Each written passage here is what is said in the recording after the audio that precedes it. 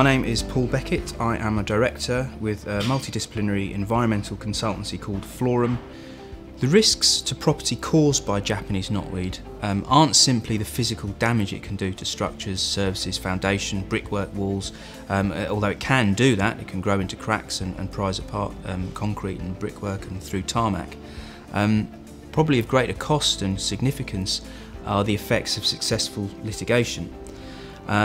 Now, in a successful litigation case, the costs aren't simply the treatment of the Japanese knotweed. There is a significant blight effect of Japanese knotweed on property, and that diminutes the value of the property, and that can be as much as 20% of the actual value of the property. So it's very easy for costs to run into the tens or even hundreds of thousands of pounds, depending on how much the property is worth. Once Japanese knotweed has been identified on a property, it needs to be got rid of. Now, the important thing in using someone to deal with the knotweed issue is that they are a PCA, invasive weed control group member.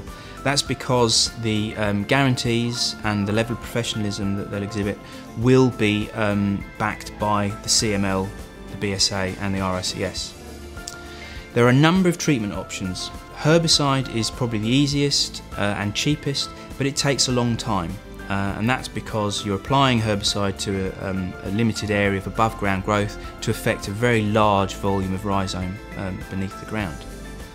If a more immediate solution is required, and that's quite often the case where the diminution in value of the property caused by the knotweed is much more than the cost of the herbicide treatment, then excavation solutions can come into play. And that's where the rhizome, this iceberg, is dug up and either removed off site and disposed of to landfill, which is very expensive, or maybe treated on site through crushing the fragments of rhizome, picking them out, screening them, burying them, encapsulating them in a membrane so that they don't grow.